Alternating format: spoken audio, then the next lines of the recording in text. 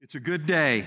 We have been busy for the last several months in the book of Hebrews, and we've done some heavy lifting, a lot of deep theology there. And when Pastor Michael asked me, hey, would you preach this summer? I was like, sure, put me in. He goes, Psalm 14. And I said, sure, a psalm. I mean, flowery language, poetry. How hard could it be? Turns out we'll be doing some heavy lifting today as well.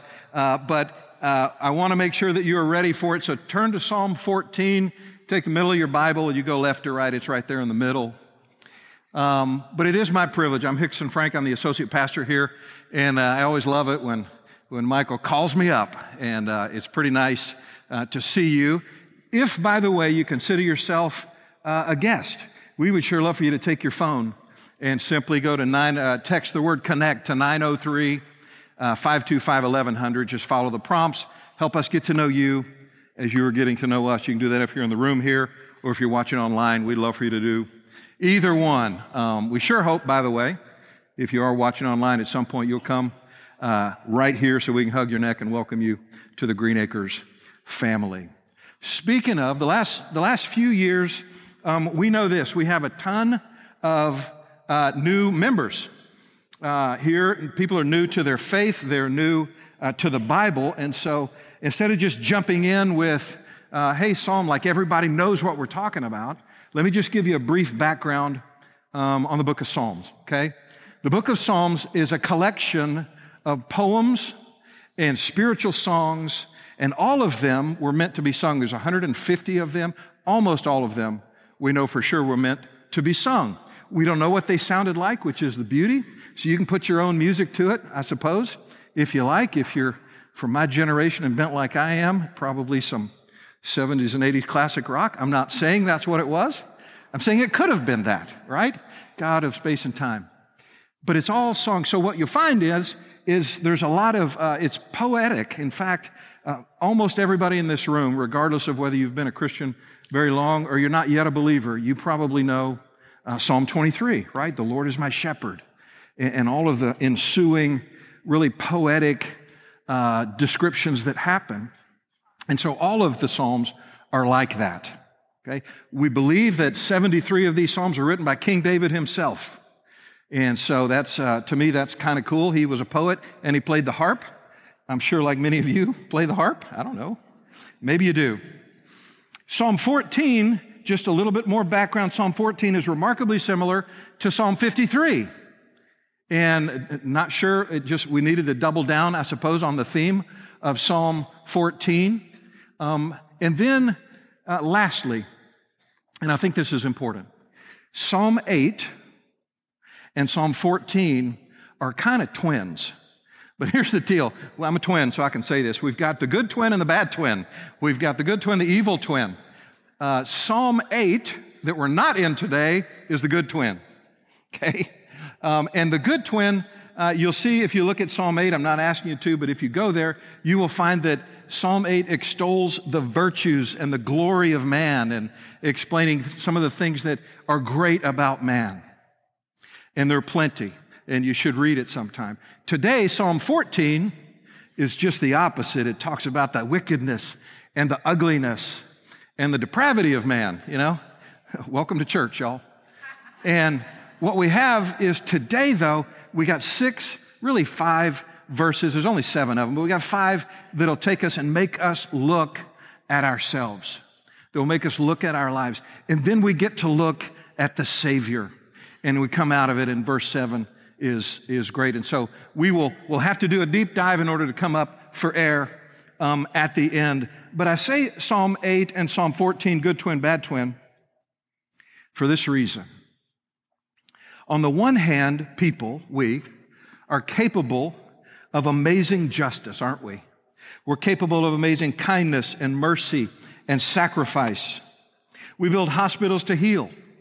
We build homes for the infirmed. We create adoption for the parentless. We defend the weak. We build shelters for the poor.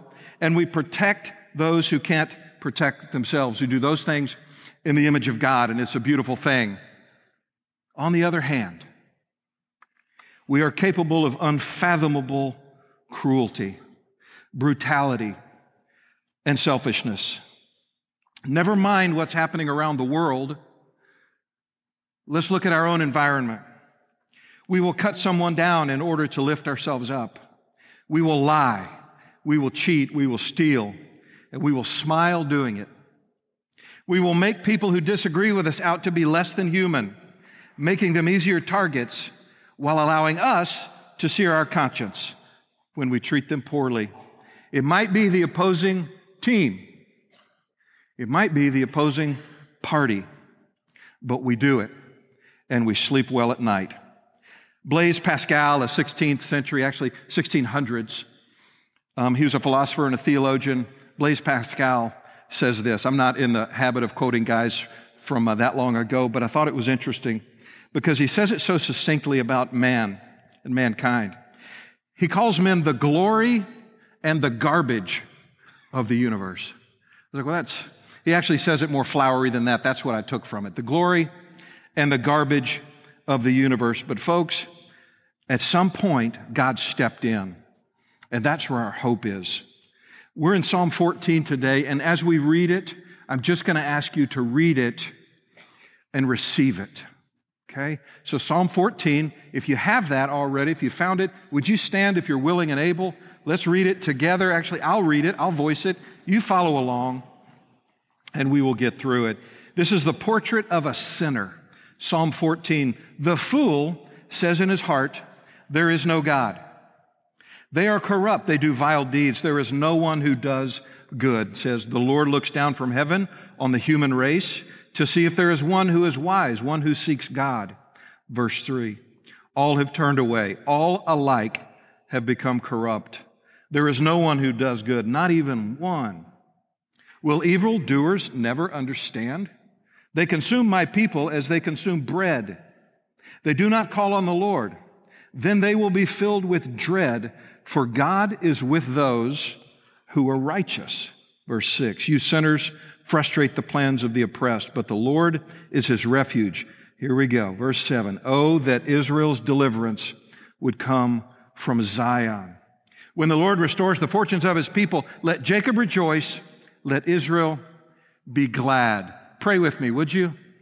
Let's pray. Father, you're so very good to us. We pray that this morning that you would allow us the grace, the mercy to examine ourselves. Father, help us push away from looking at others as we read your word. Father, we know we cannot change them. Father, we can only change ourselves, and we can only do it with the power of the Holy Spirit. And so I pray, Father, you would be open, that you would open us to that this morning. And we pray those things in Jesus' name, and all the people said, you may be seated. Several years ago, I think it's about 15 years ago, I was standing in front of a group of 200 men on our Wednesday night event. And if you've been a part of a men's group with 200 guys in it, I mean, it's electric. It's fun because you sing songs where there's a bass note, right? You don't sing the girl, you sing, okay, that's what you do. And it's awesome. And then you use words like warrior, mission. You use those kind of words, and I was doing it. I was crushing it, y'all. And I'm talking to them, and I use this illustration. I want to share it with you, okay? And this is an illustration within an illustration. So the part that I shared was in 1962.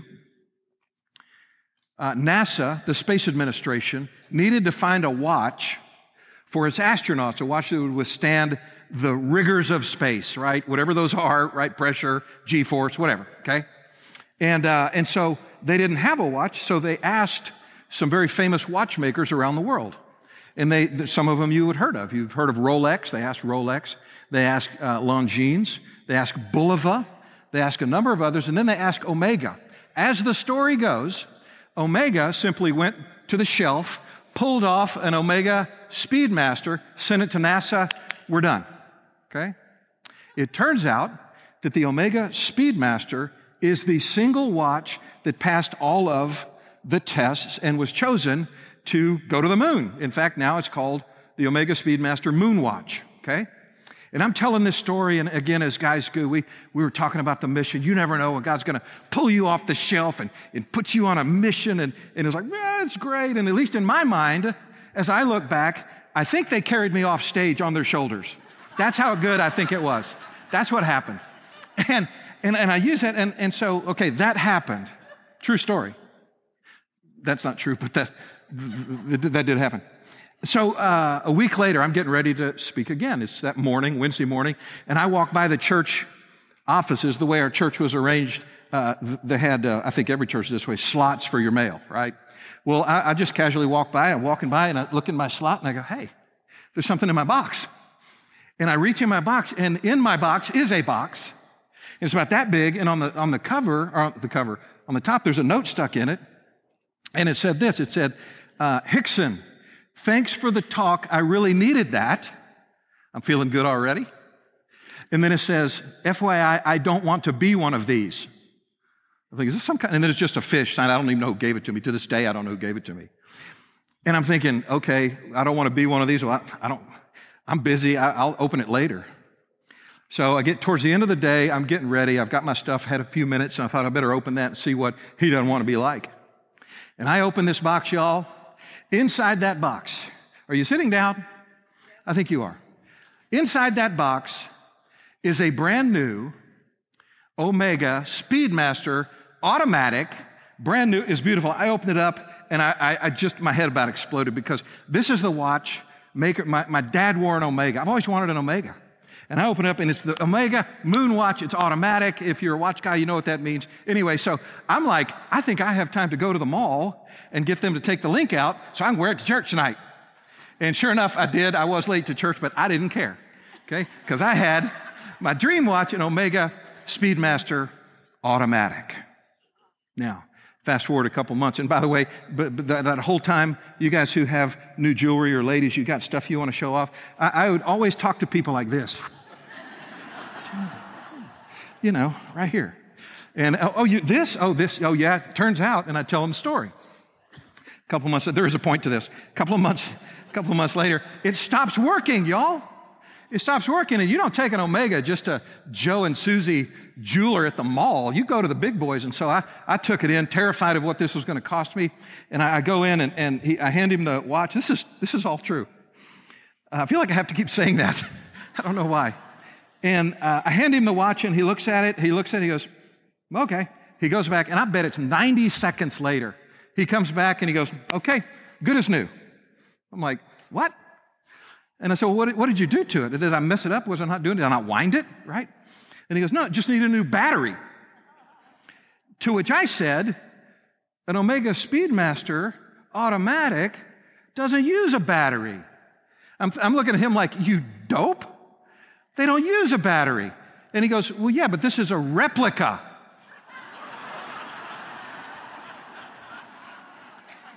Yeah, laugh it up. Crush my soul. And I said, and so literally, I stay fairly composed. I go, it's a fake? Literally, just like that. It's a fake? And he said, yeah, but he could see me. He goes, but it's a good one. Okay, it's a good fake. Okay, thank you. Thank you. It really did turn out. Another 2 months go by, the second hand falls off. I'm like, whatever. So I'm torn. Do I wear it? Do I not? So here's the point of that ridiculously long story. It looked like the real thing. It acted when there was no pressure, when things were not pressing against it, when it wasn't pulling G-force, when it wasn't in space, when it wasn't on its mission. It looked like the real thing. But as soon as wore it in the shower, it started falling apart because it wasn't real. What I'm saying is that's the backdrop that I really want you to hear the rest of this message in, okay? Because there is such a tendency in churches, especially great churches like this one, where you have heard the gospel, you have heard the messages, you've had much better preachers than you're hearing today share with you the gospel. And they've shared with you the importance of walking closely to Jesus, with Jesus, and you've heard it all. But at some point, we still have to examine, do we just look like the real thing, or are we the real thing? The way you can tell if you're the real thing is, how do you hold up under pressure? Here's what the Bible says. Point number one. How's that for a transition? in verse 1 through 3. Here's what the Bible says. The fool has said in his heart, there is no God. They are corrupt. They do vile deeds. There is no one who does good. We'll leave it right there. We'll read the rest shortly. David is expressing, remember King David, who wrote this, who the Holy Spirit inspired to write this?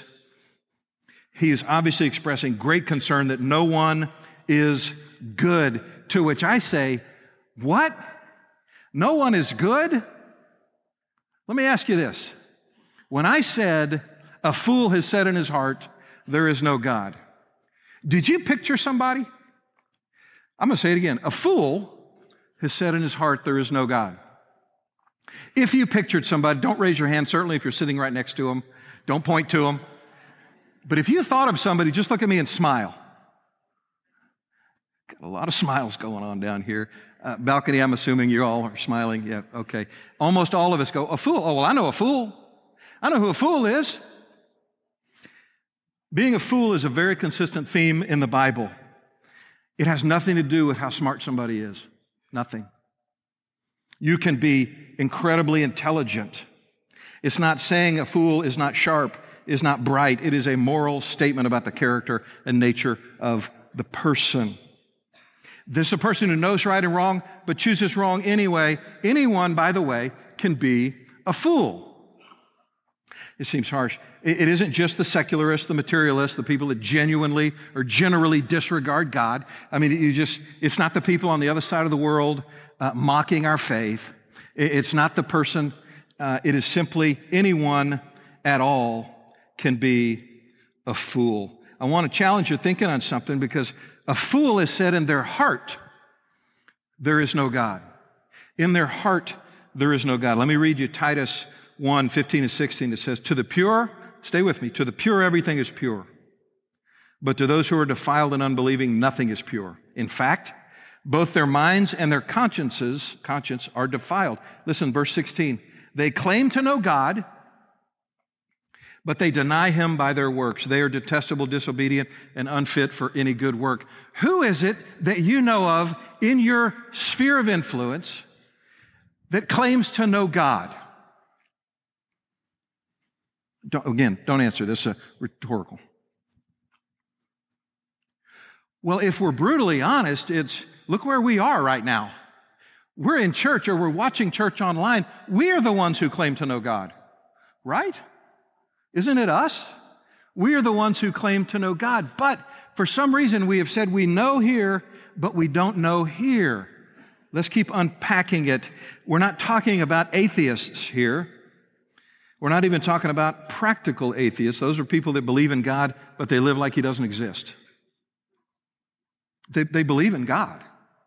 Here's what we know. This is from Pew Research. I couldn't believe how recently this is. February 2024.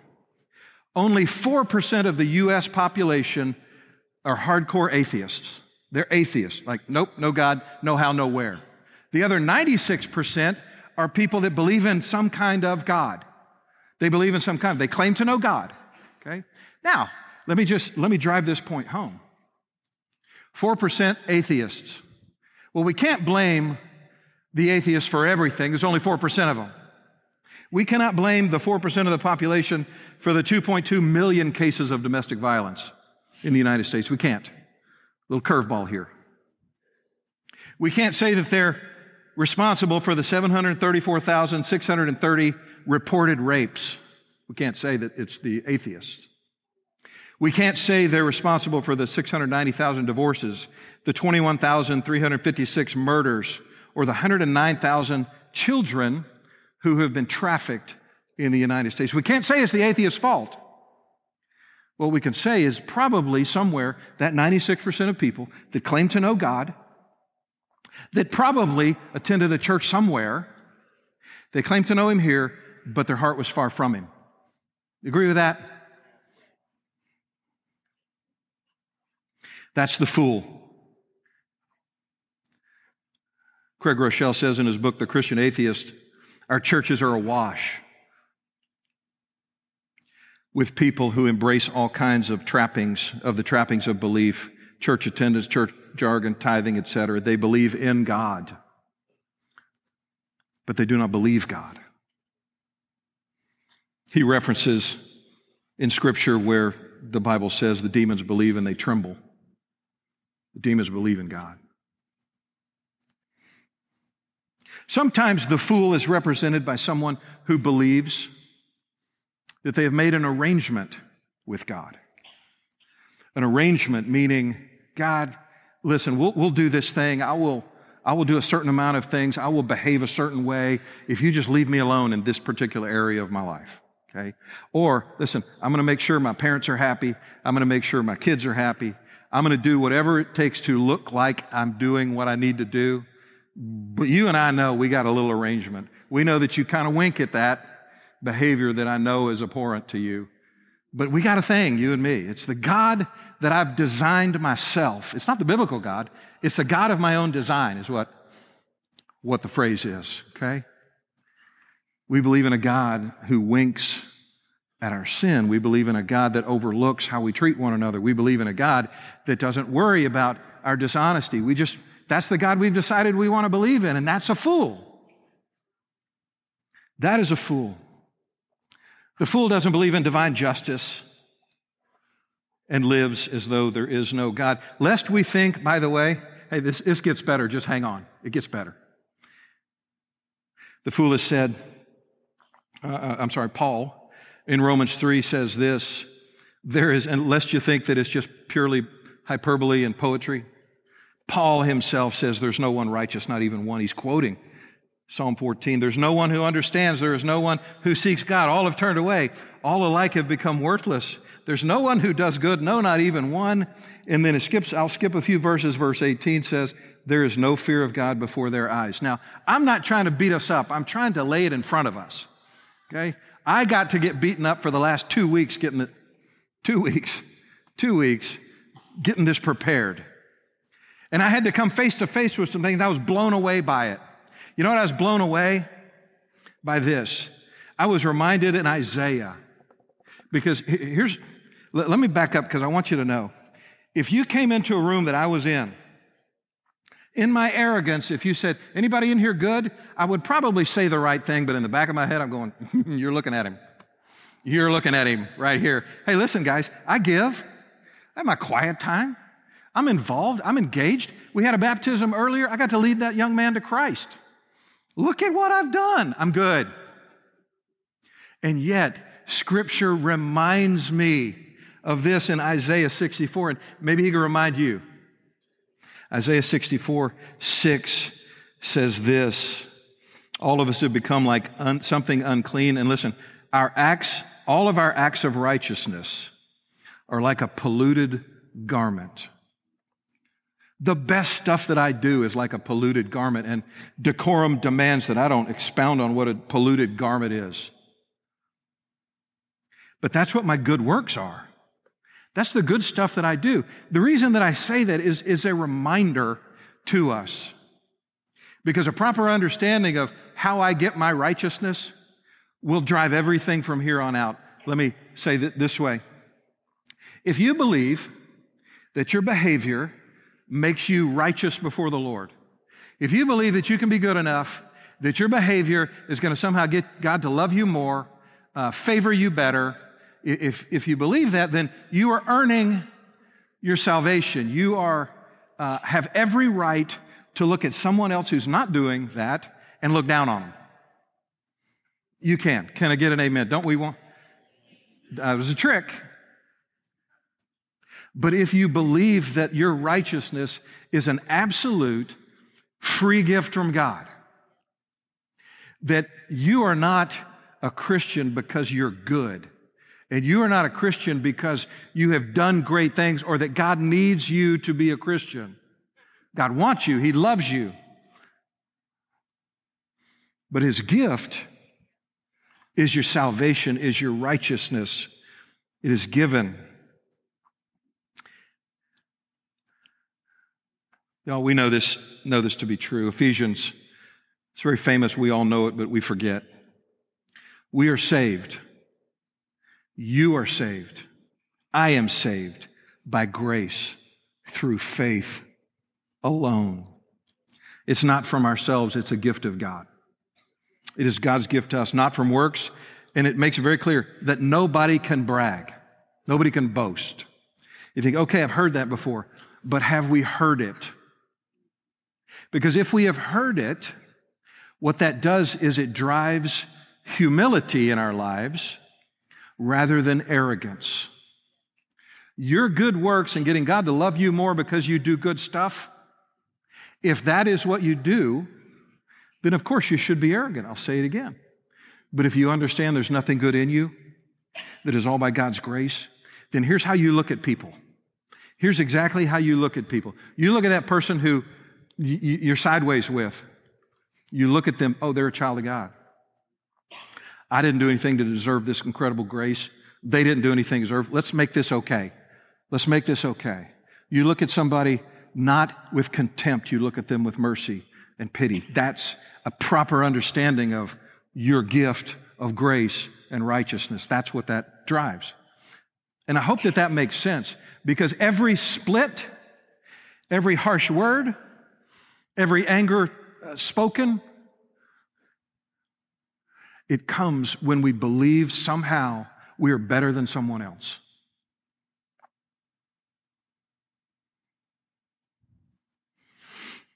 Our relationship with Jesus is based on grace. Verse 4 through 6 talk about the oppressed and their refuge.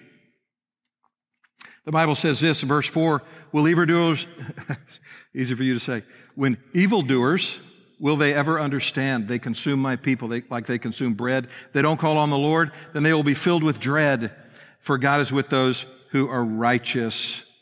David seems amazed that the wicked think they can persecute, marginalize, dismiss, attack, and devour God's people with no consequences. Okay? Such are some of us. This verse reminds us, 1 Peter says this, and I'll read this, and then I want to tell you a story. 1 Peter 5:10 says, the God of all grace, who called you to his eternal glory in Christ, will himself restore, establish, strengthen, and support you, even after you have suffered a little while. Anybody ever been through a really dark time in your lives? Okay, let me start by saying this. I want to tell you about a dark time in my life, okay? Now, anybody ever been through a really dark time in your life? Just raise your hand, okay? Okay, yeah, okay. I think a lot of us have been through a dark time, okay? A while back, I was going through a very dark time. And they're no fun to go through. Feelings of abandonment, feelings of being cut off, feelings of loneliness. This is all church related, right? So this would be 3 or 4 years ago. Okay, I wasn't here, to be clear. And I couldn't shake it. And I was sad, and I was mad, and I was frustrated. And then I was out in our foyer at the time, the church I served. I was out in the foyer, whatever it's called, foyer. And you know what we do on Sunday mornings? We shake hands and we kiss babies, so to speak, and we're kind. We're helping people do what they need to do. And inside I was dying, but I was doing what we do. Then there was a man in our church who I saw coming at me out of the corner of my eye. It's a man I deeply loved, deeply respected, still do. And he came up to me and he got, you know, guys, we got space bubbles, right? It's like, it's too close. Well, he came right up into my space bubble, pushed through it, and got really close. And you know what he said to me? He said 3 words. He said, I see you. Then he winked at me and left. I see you. And in that moment, I realized there was one other person who had an understanding of what, now it sounds selfish, but what I was going through. Poor, pitiful me. And in that moment, I realized that, and he was privy to a lot of things, but I realized that he knew my hardship. He knew the pain. He knew the difficulty that I was going through. And he said, I see you. A refuge is often not a protection from danger. It can be something we offer one another. It can be that we get alongside. And I don't even know that this man would remember doing that. I bet he would. But it changed my perspective. It changed my outlook. It strengthened me. It was a refuge. And I realized, well, if this man will know he can see me, how much more does my God, my Father in heaven, see me? A refuge is a spiritual place of peace. A refuge is a place of no longer demanding of God. A refuge is a place that is peace in the midst of the first holiday alone after a spouse dies. It's comfort for the family who struggles with infertility. It's hope for the parents of the prodigal. It's the peace that passes understanding. It's the smile when circumstances demand stress. It's calm when you're facing a terminal diagnosis. It's hope for a family that's ruined by betrayal. It's the inner conviction that God is who He says He is. That's refuge. That is a place where God is. And that is a place that He offers us. Those of you that have been through very dark times, you know that most often, or more often than not, God does not change your circumstances. He changes you in your circumstances. The refuge. God is our refuge. He sees us. He knows us. He counts the hairs on our head, or the potential hairs on some of y'all's heads, right? He is the person, refuge is the person who grieves in hope. It's the person who suffers greatly and clings to the peace that God promised. That's refuge. And God promises us refuge. If you're here today and you need God to be your refuge, let me promise you that He is. And He is waiting to be that for you. Corrie ten Boom, the Holocaust survivor, one of my favorite authors, says this. I think this is clever. It's easy to remember also. If you look at the world, you'll be distressed. If you look within, you'll be depressed. If you look at God, you'll be at rest. Some of us need to look right at God and allow Him to be our refuge.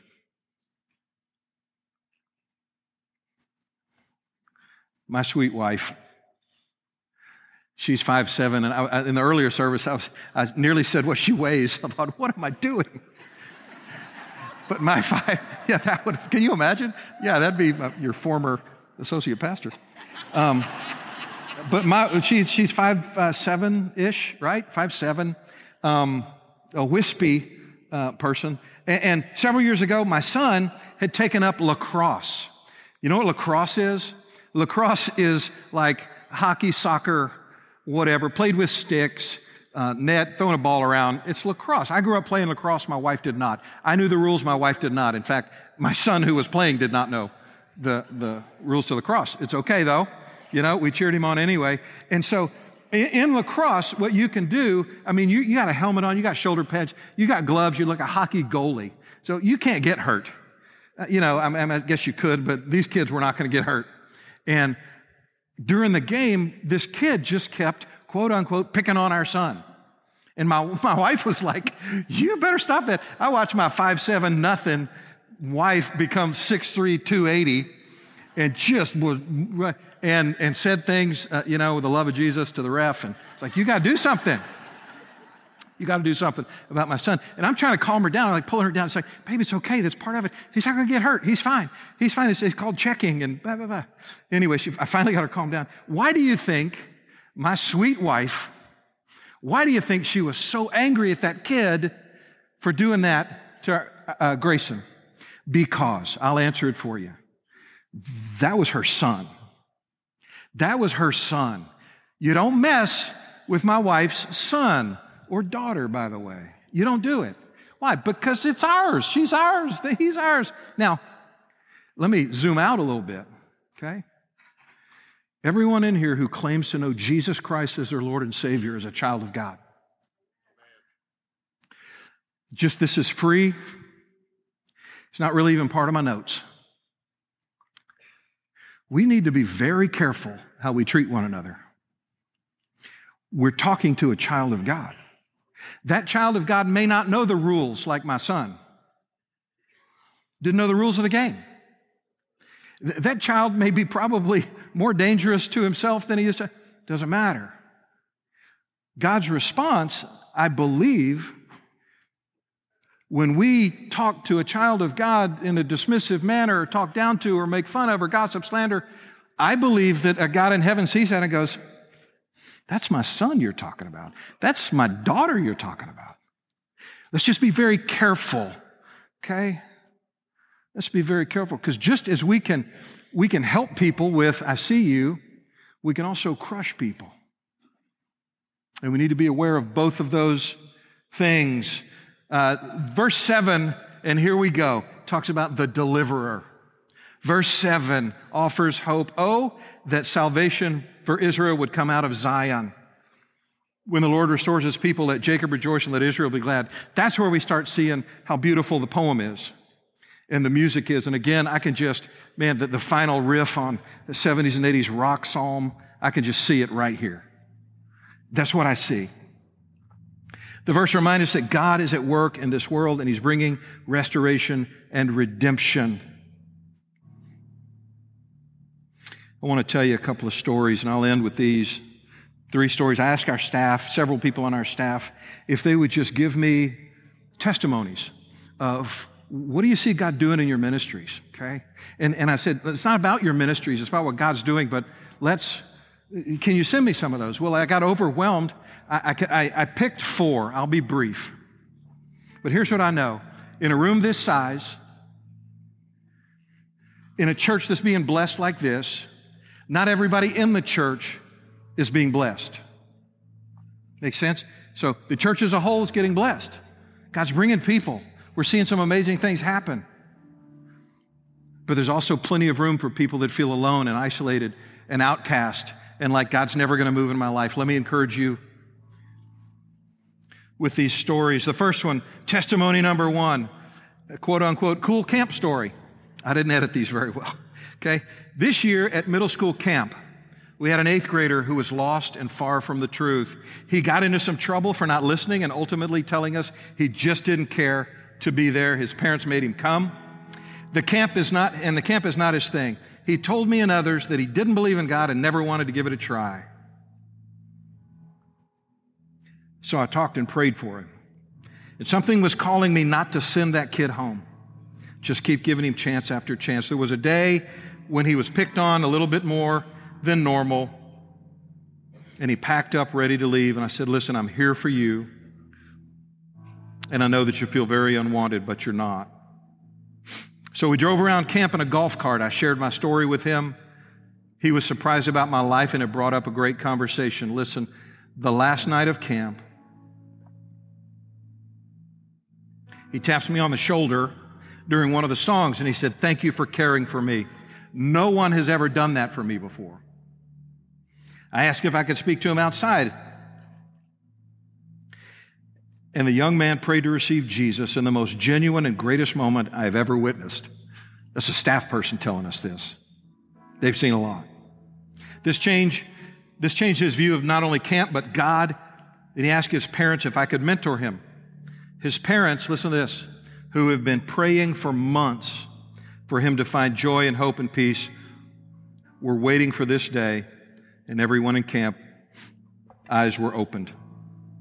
Testimony 2, Dawn Maxon. We got permission to say her name. Dawn Maxon, this year in Bible study has changed my life. I've learned so much and grown in my relationship with the Lord, even though I've been in church for years.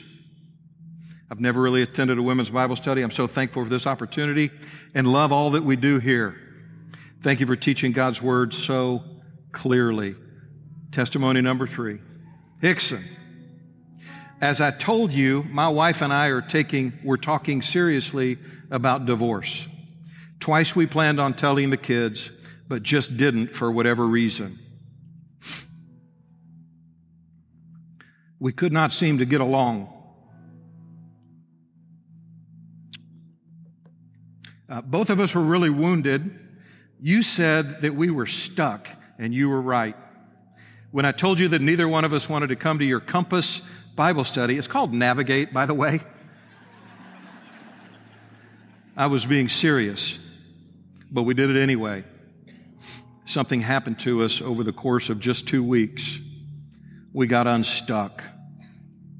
We have a ways to go, but I'm sure God is moving in our marriage. We started to go to a connect group more regularly and have no more plans to divorce or even separate. Testimony 4, and I'll end with this. From our kids' ministry, I recently met a little girl named Nancy Kate Lambian. Got permission. She's 9 years old. I met with Nancy Kate and her parents in November. We talked about her faith in accepting Jesus as her Savior in my office. We had a great conversation, and I asked Nancy Kate if she had any questions. She responded with, "Can my dad baptize me?" Her dad was sitting there and said, KJ is his name, "Well, I first need to give my life to Jesus and be baptized." KJ gave his life to Jesus in January. I was able to baptize KJ, and right after KJ was able to baptize his daughter. That's great, yeah. That's great.